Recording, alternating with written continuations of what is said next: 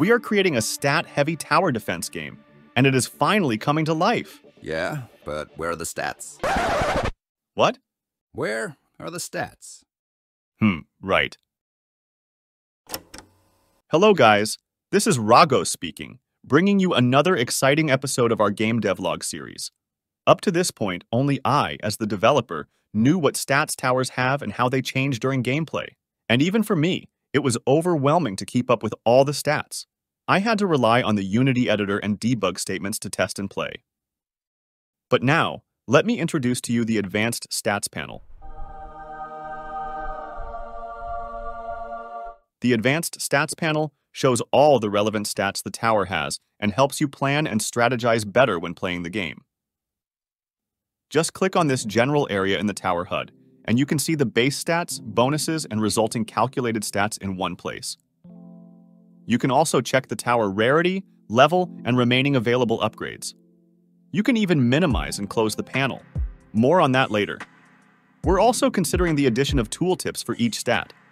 This way, when you hover over a stat, you'll be able to see how it's calculated.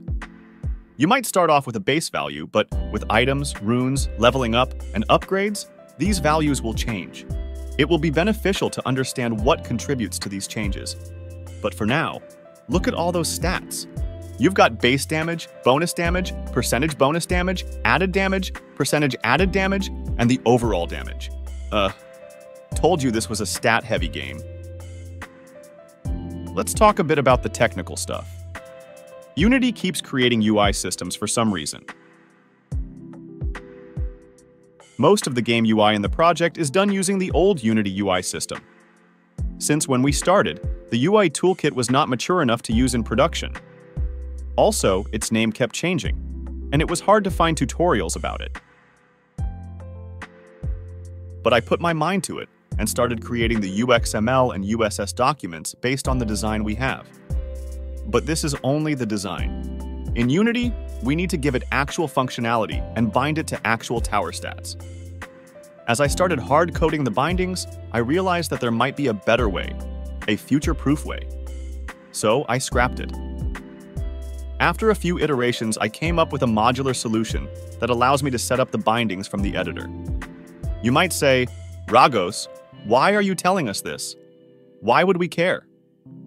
Well, you should care, because now I can reuse the newly created system for different panels. Enemy stats panel? Easy. Tech mage stat panel? Piece of cake. Flying car stat panel in one of your game mods? Sure, why not? I created modular and reusable components that allow you to bind game elements to the UI, so this will tremendously help with the game kit that will be available to modders in the future. And while I was at it, I also added components to bind tower name, images, colors, and colors based on traits and more. So now, when displaying the tower name, I get the tower rarity from the rarity trait, which has a color property, and use that color to change the tower font color in the UI. And while I was down the rabbit hole of exploring what else I can do with the new UI toolkit, I added components that allow you to minimize, close, and drag UI panels in general. You just drag this draggable component onto any UI document, and voila, you get a draggable window. Nice. I wanted to add the resizing functionality as well, when I realized that I have a tower defense game to finish, and an entire community that is waiting for updates. Which brings me to my next point.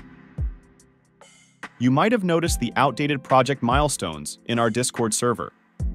Well, this part of the video will address our game development history and the roadmap ahead.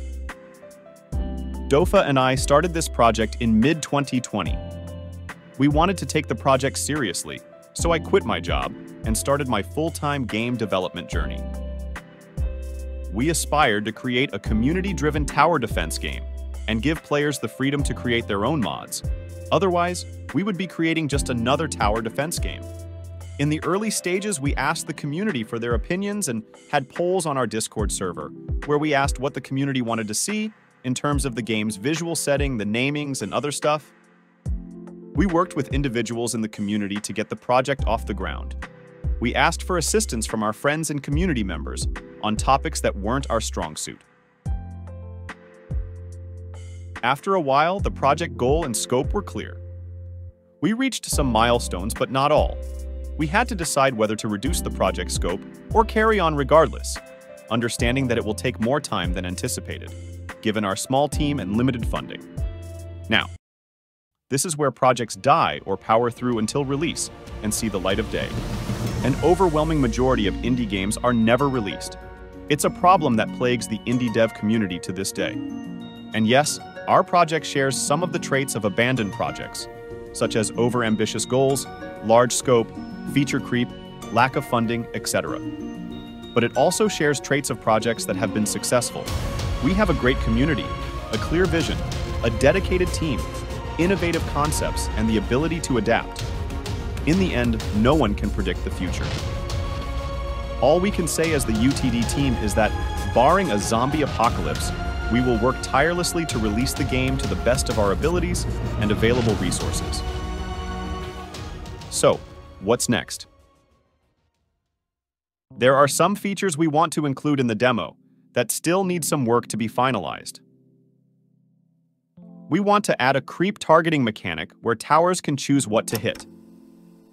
Lowest health creep, farthest creep, nearest creep, or a specific creep that the player selects.